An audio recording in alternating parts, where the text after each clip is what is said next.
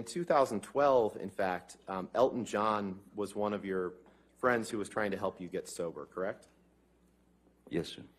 And you sent him a message in 2012 where you thanked him for his help, and you said, quote, "I would have been swallowed up by the monster were it not for you. That is a simple fact." Isn't that true? Yes. Again, the monster referring to alcohol and substances.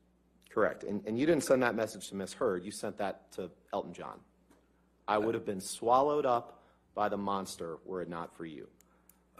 Correct? Elton Can you pull up Exhibit 408, please? was a dear friend who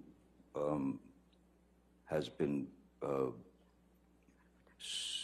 sober for 40 years, 30 years. So he was. We'd had discussions, and he wanted me to get clean, sober. So Elton actually sent a fellow called Charlie Dunnett, who worked with Elton for years and years. And Mr. Depp, I appreciate that. My only question was just to confirm that you had sent that message to Elton John, nothing else. Thank you. So I'll just stop talking. Thank you. I appreciate it. I want to be respectful of the court's time and the jury's time. Sorry? I just said I want to be respectful of the court's time and the jury's time, and I trust that you do too. So, well, I don't feel like I'm wasting anyone's time, sir. Could you pull up Exhibit 408?